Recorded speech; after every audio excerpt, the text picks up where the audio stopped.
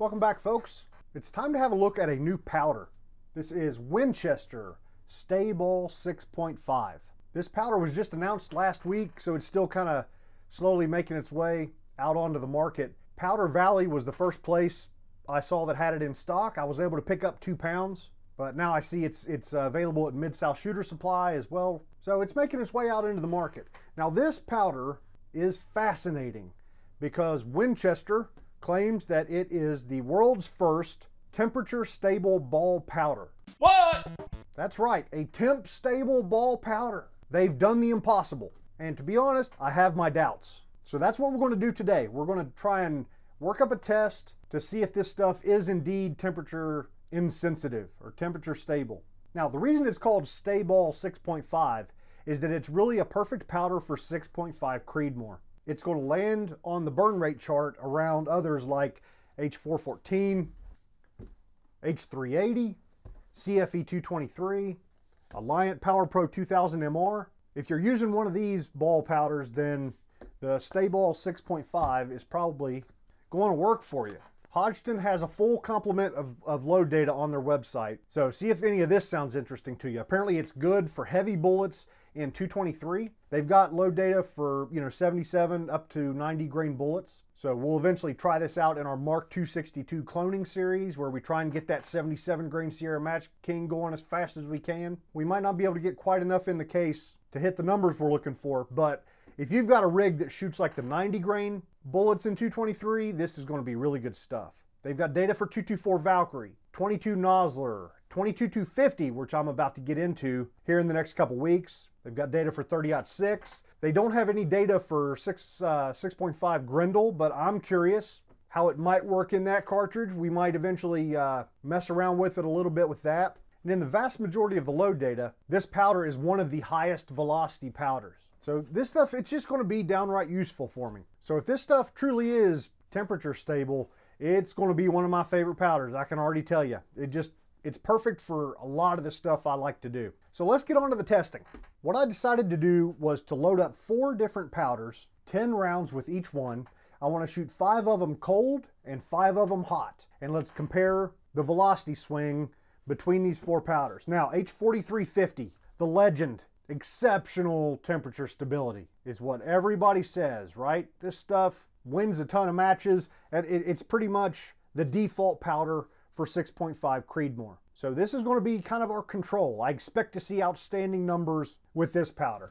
Next to it is Reloader 17. It's a little bit slower burning than H4350. With most of the Creedmoor stuff, you can get a little bit more velocity out of Reloader 17 than you can with H4350. But the problem is that it is not temperature stable. Everyone says it's terrible. And that's one of the reasons why Alliant came out with Reloader 16.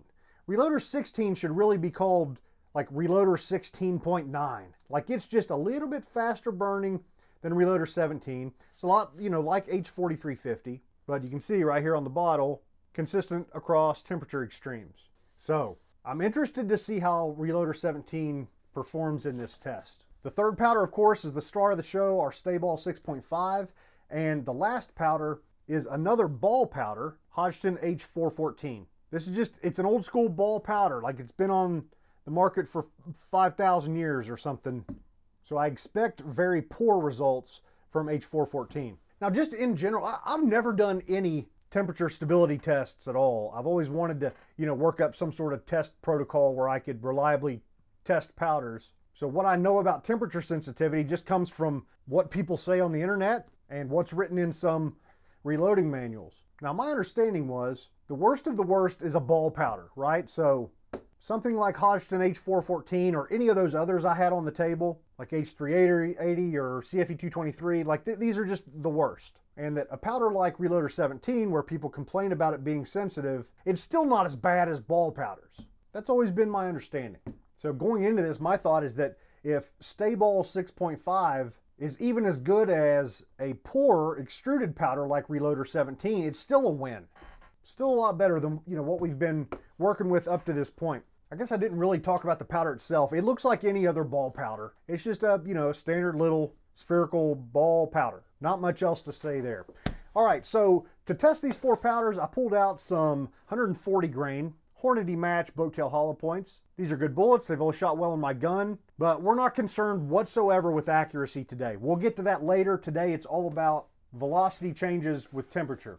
I loaded them into Peterson brass. The primers, forgot to pull those out, are CCI number 41 primers. We are using, a small primer in the Peterson brass, but our previous testing has shown that these are able to light the most difficult to ignite ball powders. So don't expect any ignition issues or anything like that giving us headaches. Let's see, here's some load data. I just pulled these loads out of my butt. Like, I just looked at a couple data sources, Hodgdon, the Sierra manual, the Hornady manual, looked through several manuals, and I tried to pick out a charge weight that was about, a grain and a half of powder below max. Certainly don't want to push it when we're going to be, heating up these rounds really hot and shooting them, especially something like Hodgdon H414. We could see the velocity and pressures get out of control. So I wanted to back it off a little bit and shoot something reasonable, which is how I came up with what you see there. 2.8 inch overall length. So let's do it. I'm not going to show any loading. We're just going to get right down to it. The range portion of this video will be really short. I'm not going to show you every shot. I just want to go out and show you the setup I came up with to heat up and cool down the rounds and try and control temperature and all of that garbage. So let's head to the range. All right, so let's go over the test setup. You can see I've got two coolers here. The first one's just full of ice water, which you're not really going to be able to see, but it's just ice water and rounds in a Ziploc bag. So that should be more or less 32 degrees. The hot side, on the other hand, if we open this guy up, under this towel, I've got a heating pad, just like you'd buy at the drugstore. And it's folded over with all of our ammo in between. You can also see this silver probe in there. I'm using that to read the temperature on this guy right here. This is my PID controller. You can see it's reading 130 degrees, but that probe reads about 10 degrees hot. So in reality, this is about 120 degrees. So we've got about 32 on the cold side and about 120 on the hot side, a little less than a 90 degree temperature differential. Hopefully that'll be enough for us to see what's going on. All right, I think we're ready to get started. Our gun is a Thompson center compass, chambered in 6.5 Creedmoor. It's in an Oryx chassis, and I'm shooting with a Silencer Co. Omega suppressor. We're going to get velocity with the lab radar, and that's pretty much it. I'm going to start out with the hot rounds, and I'm worried about the temperature dropping on them. Every time I open the cooler to get the next one, I'm worried about things cooling down. So what I want to do, just in case like they start cooling off or something, I want to shoot them round robin. So I'm going to shoot one of each powder and then circle back and start all over again and see how that goes. One problem here I've got with this Oryx chassis with the AI magazines, it's really hard to single feed. I'm still new to this Oryx chassis, so it's going to take me a little while to get used to that. I think what I'm actually going to do is pop the magazine out, put the round in, and go ahead and magazine feed them. I think that'll be faster because I really want to minimize the amount of time they're out of the cooler. All right, so the gun's already warmed up. I shot a few rounds through it just to, I don't know, get it up to temp. All right, let's get started. We're starting out with the StaBALL 6.5, which is the green round. So I'm going into the hot cooler to get a green round as quickly as I possibly can.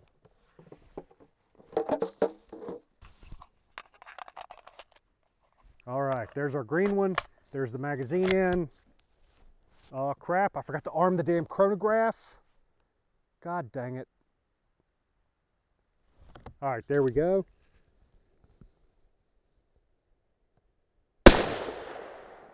Okay, first velocity, 2615. Okay, the next one is going to be H414.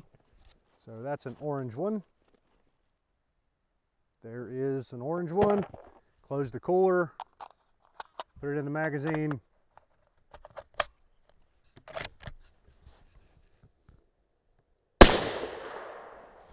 Okay, 2600. Okay, next is H4350. That's going to be a blue one. Into the magazine, into the chamber.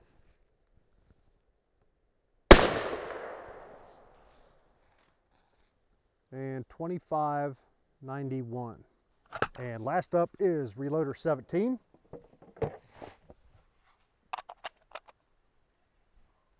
Okay, there it goes.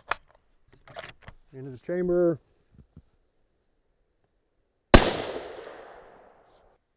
2719. All right, good. Made it through that first round pretty good. So that's about it. Hopefully you kind of get the procedure. I'm going to go through this with all the hot ones. I'm going to go through this with all the cold ones. And nothing interesting is going to happen until we have all the data. So I'll just meet you guys back at the bench. All right, folks, these results are fascinating. Let's start out with a visual look at a chart.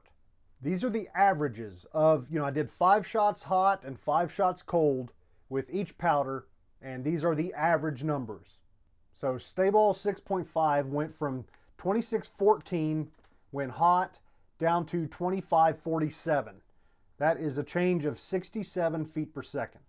H414 was awful. Like, it was worse than I was expecting. 2581 hot and 2458 cold for a difference of 124 feet per second. H4350 was outstanding, just like we expected. Hot was 2568, cold was 2553 for a difference of only 15 feet per second. That's just incredible. Like, really incredible. Reloader 17 was worse than I expected.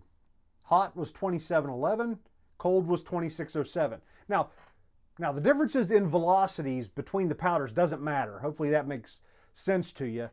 I just pulled out a random charge. I had no idea what the velocity was going to be, and it doesn't matter whatsoever. We're looking for that gap from the blue up to the red. How big is it?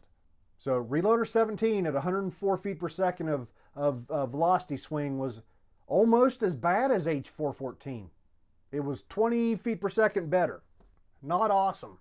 So I want to show you another chart that plots all of the shots, the individual shots, just to show you there weren't any crazy outliers or anything skewing the numbers. These were, like, some of the standard deviation numbers were pretty crappy. And strangely enough, H4350 was one that on the hot test, it had a standard deviation of 23.6.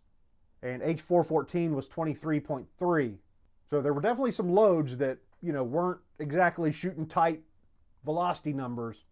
But I don't think it invalidated the test in any way. Like, this chart here kind of tells the story, or at least it does to me, that I don't think there were any one-offs or bad shots that, skewed things very much. Now, one really cool thing about the StaBALL 6.5, it had some of the very best standard deviation numbers. The hot rounds, it was 10.7 with a 27 feet per second extreme spread.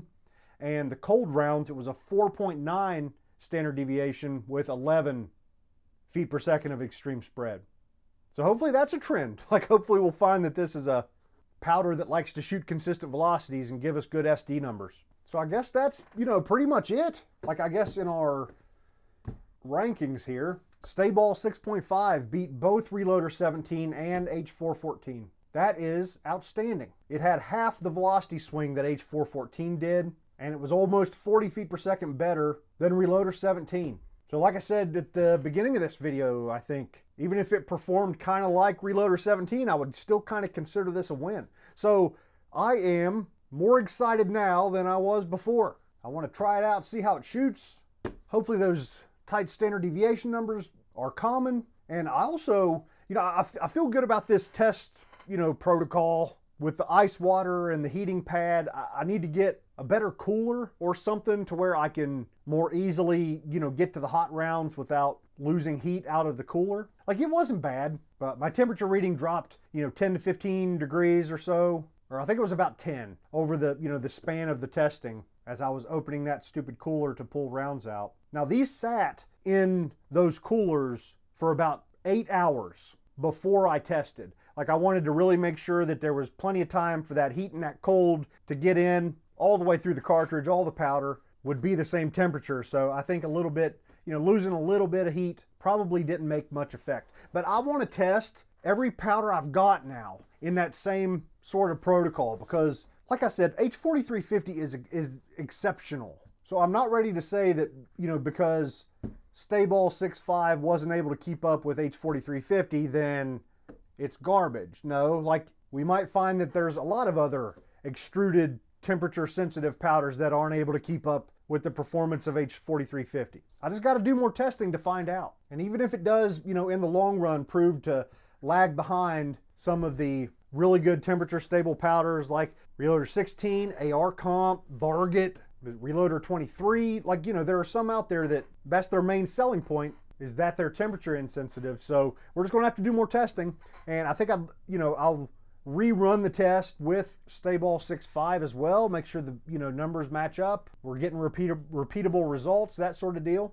Let me know what you think. Did you see a flaw in my test plan or my test methodology? Any feedback is appreciated. So I think that's where we'll leave this, folks. Lots more to come with StaBALL 6.5. Like I said, got 2 pounds of it to burn, and we're going to do so across all of the cartridges that it's good for. And that's another, like I've heard, case fill can have an effect, and different cartridge sizes and designs can behave, powders can behave differently in different cartridge designs or different load densities and things like that. So maybe in an upcoming video, we'll test this stuff for temp stability in a bunch of different stuff and see if it performs about the same in everything. You get the idea. Lots more to come. That's it for now. I appreciate you guys joining me. I'll see you next time.